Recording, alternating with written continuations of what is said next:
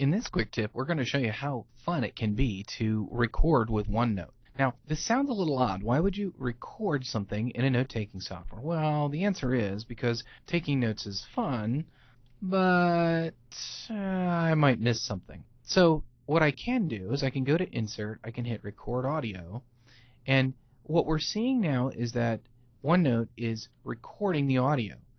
And as I'm talking, I can start to type, and even though I'm doing recording, I'm also indexing the recording with the bullets that I'm adding. So recording is happening, but also I'm getting indexes for what I'm typing.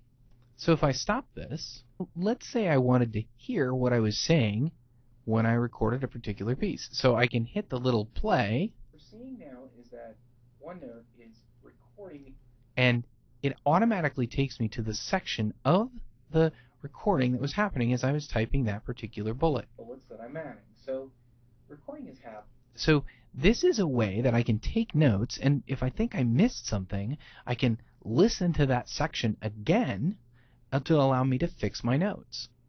Pretty cool.